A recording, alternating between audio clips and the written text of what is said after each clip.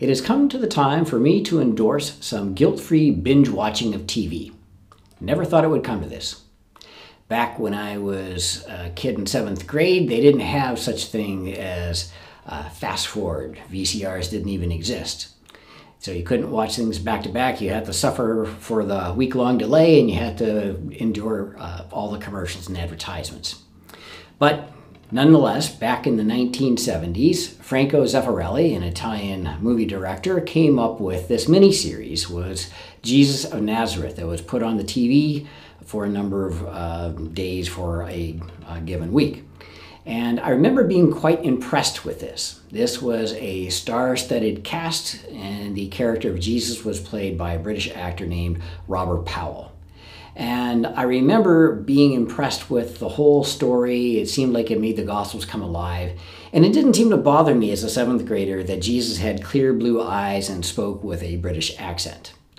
As time has gone on, I think I've kind of been a little bit more critical of the Jesus of Nazareth, because Jesus is portrayed as an individual that seems almost otherworldly.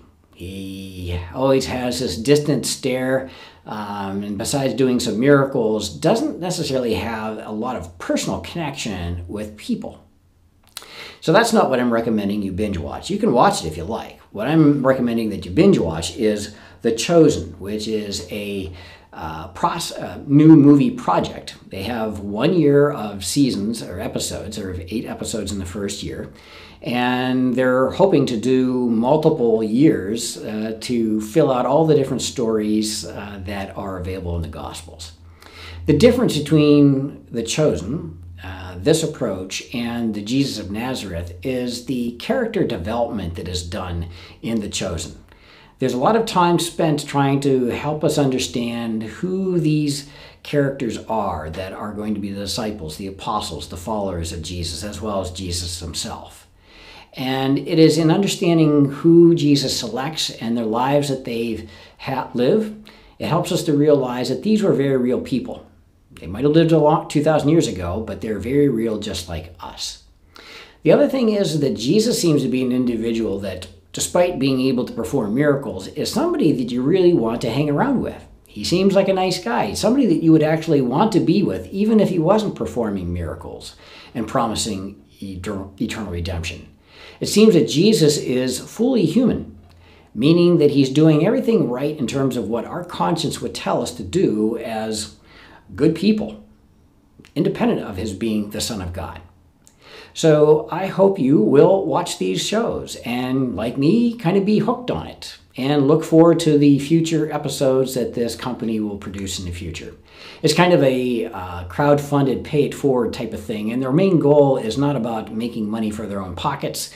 It's really about making a very good product that can be put out there as an evangelization tool. The goal is to get everyone to have a better personal relationship with Jesus Christ. And I kind of like the character of Jesus that is portrayed in this program. And I believe that they've done their homework to make sure that they're not heretical in any context, but they take some liberties to kind of explore the various characters to put real people in situations where they encounter Christ. That's kind of what we're all about. So my hope is that you watch these. You can do it on YouTube, and I will put a link in a description as to how to find that. And it's also available on an app through the Chosen website, and I'll put in a link for that as well. Starting in September, we're going to put in weekly reflection questions that we've kind of pulled from a daily devotional that's available for people that are going through the Chosen program. And the hope is that you can kind of use these reflection questions not only in your private prayer life, but also to kind of prompt you to carry on the conversations with those that are around you.